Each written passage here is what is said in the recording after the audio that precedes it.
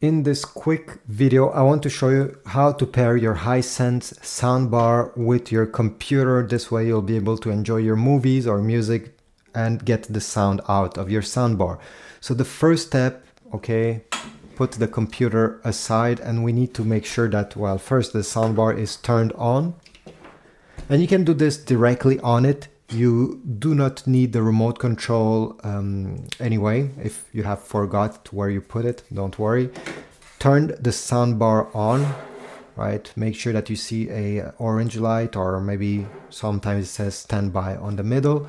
And then you're gonna find the source button. Usually it's the second button, okay? It's a square with an arrow pointing inside. And you're gonna press on it, okay, until you hear Bluetooth. Let's do it. HDMI, ARC, Bluetooth. Okay, wait a few seconds, and then you're gonna hear Bluetooth pairing. Now put your soundbar over here and let's go on the PC. And now on your PC or Mac computer, all you have to do is to go on the lower side over here. If you do not see the Bluetooth logo, press on the arrow. Let me just close this. Press on the arrow and click on the Bluetooth logo.